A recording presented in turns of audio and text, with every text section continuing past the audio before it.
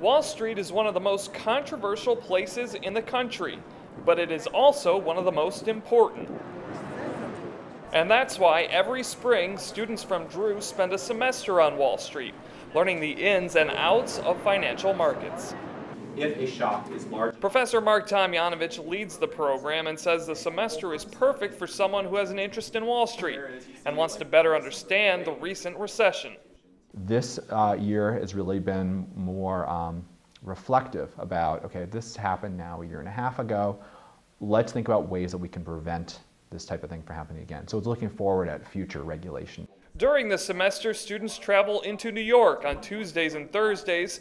In the morning, they spend time in their downtown classroom listening to lectures on various topics. Then in the afternoons, they make visits to places in the financial sector. So for example, if we are talking about the risk structure of interest rates and talking about how does a company actually get a bond rating, in the afternoon we'll go to Moody's or Standard & Poor's and talk to someone who's in charge of the ratings agencies there. Digitalized, and there's not too much.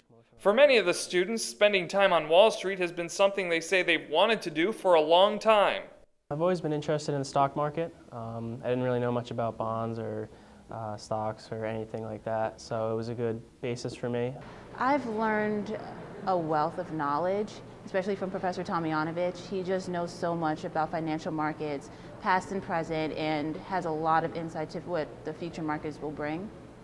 Tomjanovich says many of his students land internships with major financial firms when the semester is over, and he says those oftentimes lead to full-time employment when they graduate from Drew.